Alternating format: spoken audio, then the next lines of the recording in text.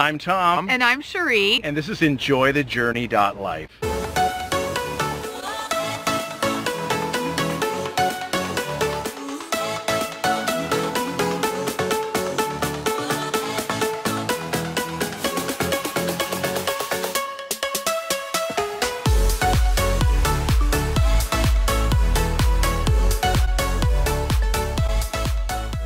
In our last video, Tom made several mistakes that led to dropping our new RV onto our truck. Now we're going to inspect the damage and see what other challenges are in store for us today. If you haven't seen our last video, you can click the link above or in the video description. We share tips and adventures and sometimes challenges about RV living and traveling full time. Be sure to hit the subscribe button so you never miss a video. And it was latched. So we need to get this off the truck.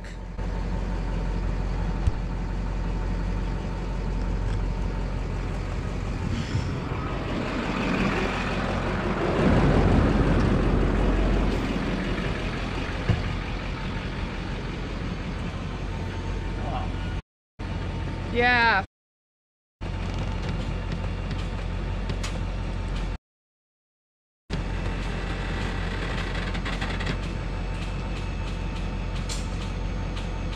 Everything okay in the back? Oh. I gotta back up a tad. Stop.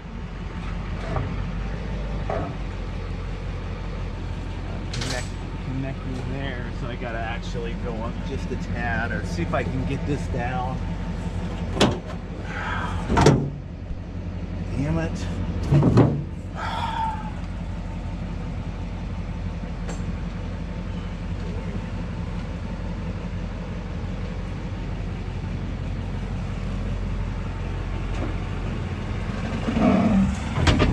All right, you're clear.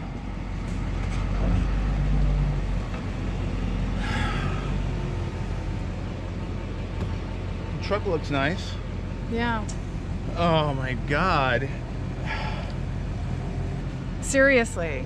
All right.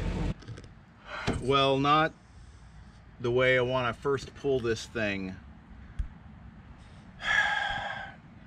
I dropped the RV the very first time pulling it. The safety pin was sticking out here saying it's been hitched, and we have no idea what kind of damage has been caused. We can see the visible to the truck here, bending this down here, pretty much crushing the tailgate here to show the bend right here. Amazingly, not showing virtually any damage to the momentum. I think this divot here is normal, right? This divot, because Yeah, it's one on both sides. Yeah, Yeah. So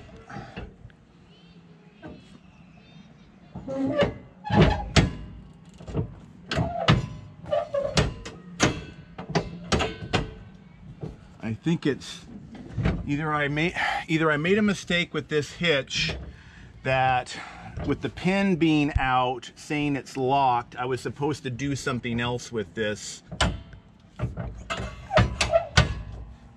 Because there is a position here for locking something, and so maybe I was supposed to do that too. I just didn't. But it seems a little bizarre that indicated locked if there was some other thing I was supposed to do, but maybe I was supposed to turn it down like that. Well, it says when white pointer is extended and visible, hitch is locked. Yeah, but maybe that is not the case. Well, it should be. It says that. Right. So anyway, well, it wasn't for us, so of course you get everybody staring over here. I could just be happy it's Monday and there isn't a campground full of people like staring. Yeah. Well, should we look inside? No, let's just wait till we get it over there. We just need to get this done. No, we can't. We can't move. We can't move it without looking inside. Why? We have to look at if anything's like gonna fall, or I mean, Okay. yeah, we have to. So one problem, we didn't really put stuff away like really secure For a long travel, because Right. we're just going a few spaces over. So this is a scary thought. We didn't prepare for a long travel day.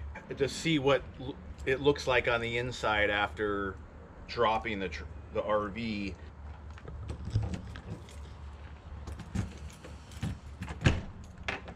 Oh, the soda stream is still up in the air. Okay, well, take a peek in here and we'll get that door closed. Everything looks good right there. Everything looks good there. Oh, fly did come in. Everything looks good over there.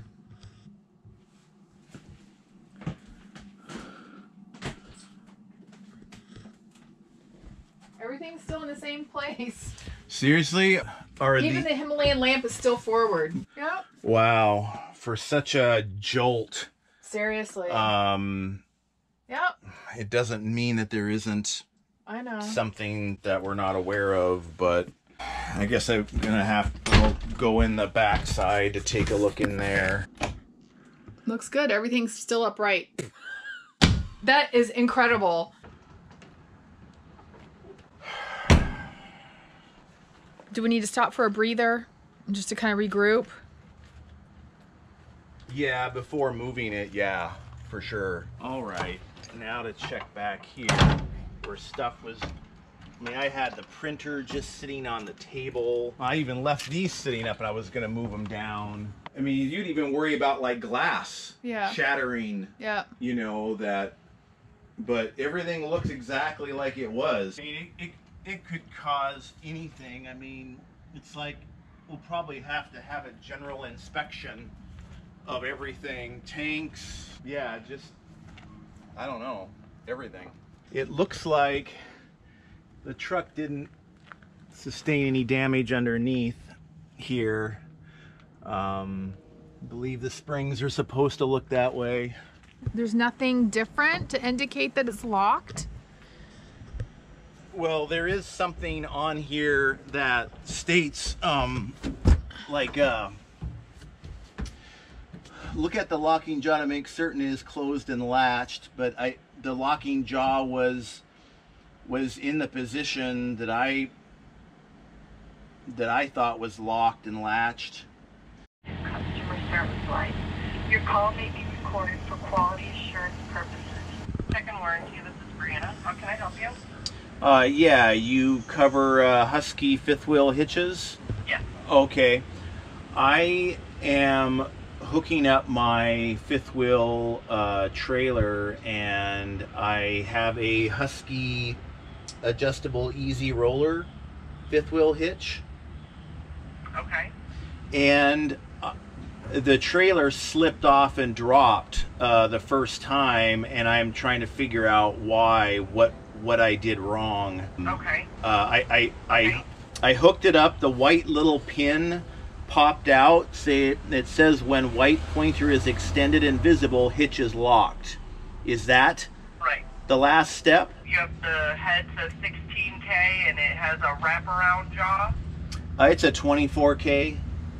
It's a 24. Okay. And it has the wraparound.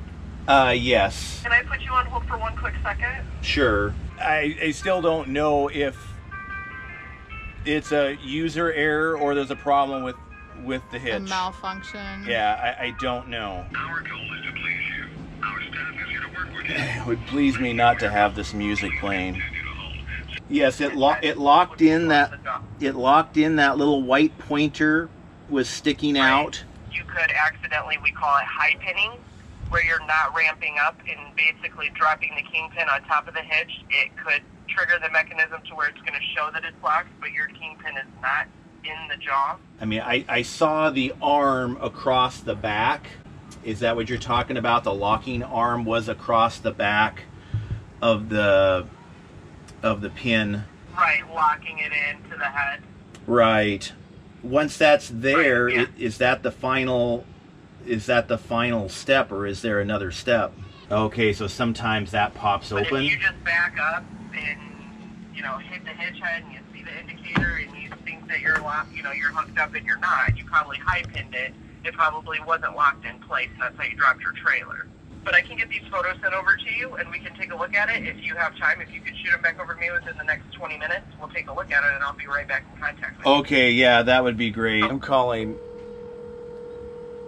Mark, the seller. This is Mark. Oh, hey, Mark. This is Tom. Did I catch you at a good time? Yeah, sure. Yeah, say, Well, that must have been you that sent the text to Kelly or whoever. Oh, yeah, I'm sorry I got you confused with the RV repair guy I was working with. You getting your washer and dryer moved over? Yeah, I'm trying to figure out this hitch. When I back into it, I got the white pointer sticking out. And what's like the next step? Did the handle snap in when you backed into it? I believe so. Then you should be able to take that handle off and move the pin in to the next hole. Then it'll be locked in. Okay. Yeah, if there's a space between that handle pipe and the other one, you know, like 3 inches, then it's not latched in. You know, you had to have it set in that one notch so the screen will pull it in. But if that, I think if the white pointer's on, it has to be in. So. Oh, so if the white pointer is out, it's definitely locked? It should be, yes. Have you ever had that fail? No. No, because either it's in or it's out. Okay. Huh. So the handle, if you pull that pin and take the handle off, then there's another set of holes just in from there. Right. I see that. Put it in. And that's kind of a safety so that the arm doesn't open back up? Yep. Now he's just put the runaway brake around that before I put the pin in there. Oh, okay. Okay, I will try. Sounds like you're on the right track. Yeah, I will try that. And Just take a picture of that handle, where that pin is. Send it to me, and I'll tell you if it's in the right spot or not. okay, great. I will do that then. All right. Okay. Thanks, Mark. You bet. All right. Bye. So did you learn anything else new?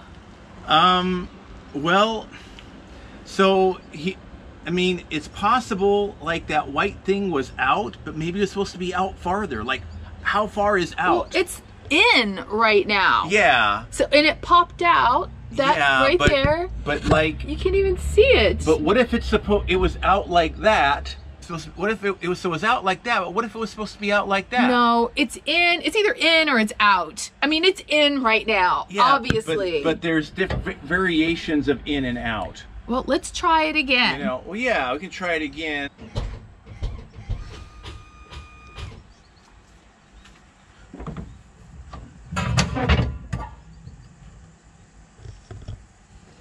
So that should be good. I'll try that. It's a slightly different position. I mean, either way, I'll try that though. Just, yeah. But it's in the way. Stay back. Wait, the jaw is in the way. No, that's not the main jaw. Is it gonna move? Yeah, it's gonna move. All right. And it's supposed to be above or below?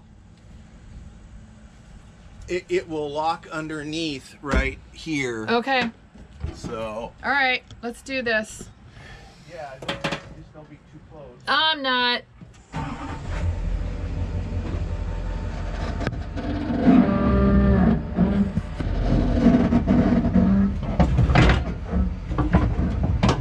Okay. Yeah, the pin came out. Yeah. But what I don't think I have, we can check footage to see what position this was in. Now the part that I'm being told is to take this out here and put it right there. So it doesn't turn. Put this safety, the safety brake right on here. That's like an extra thing. Yeah, but that's not going to do anything for what we're doing right now. That's just if you're going down a highway, right, and you disconnect or whatever. Yeah, it's the ocean brake. So the only difference is the handle and the way it's pointed and where that pin is. Is that pin locking it so the handle doesn't move? Yeah, so this will not pop out. So everything looks correct. Yeah. Do you want to test it? You're going to stay up there? No. Because if it comes out, this thing's coming down on me or it's going to pull me down. My tailgate's not looking too good. Nope. Well, just make sure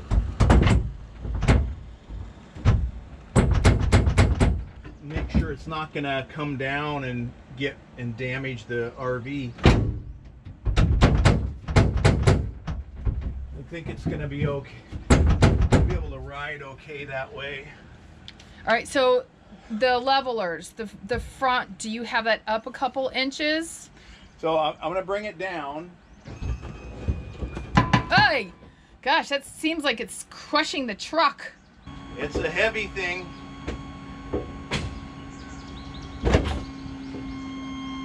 It does each one of these individually, so it's kind of wonky that way.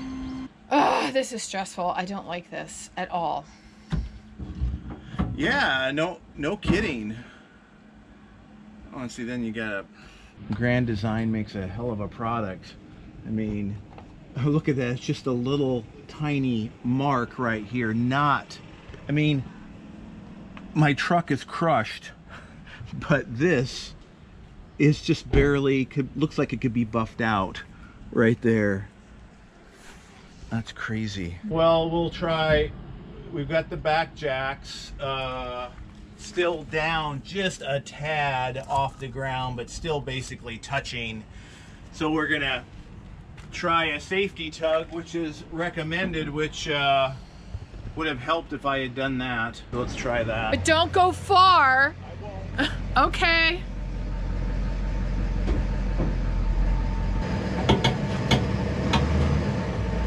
Looks good.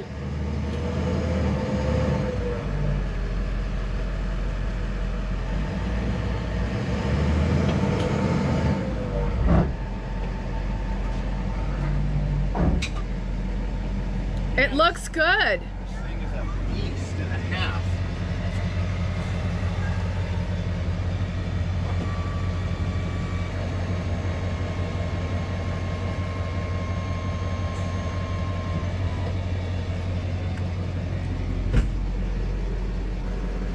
So you want to roll out a little bit and see what happens? Just go super slow and listen to me?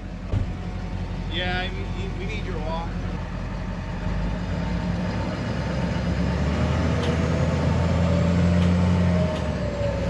Looking good.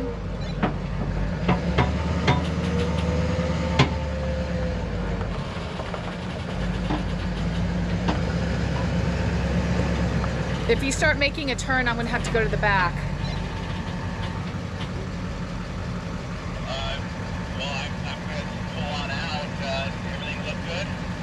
Everything looks good. I'm just scared to leave to watch. Can you watch it? Yeah, I can try. I gotta focus on where I'm going. It looks good. All right, I'm gonna go head to the back. I would think that it was gonna pull out. It would have by now.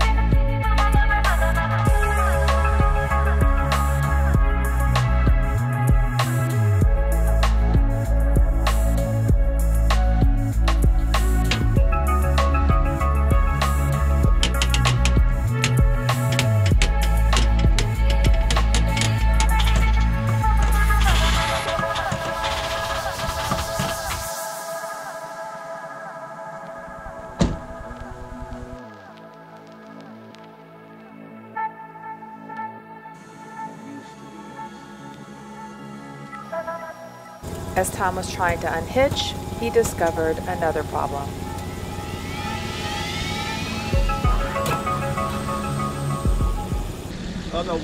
The white locking indicator is like out about 1/2 inch. What does that mean?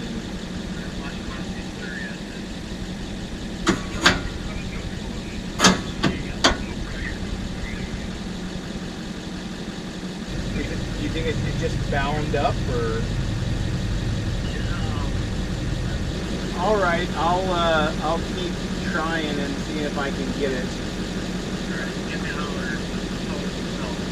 Okay. Okay, thanks, Mark. Bye.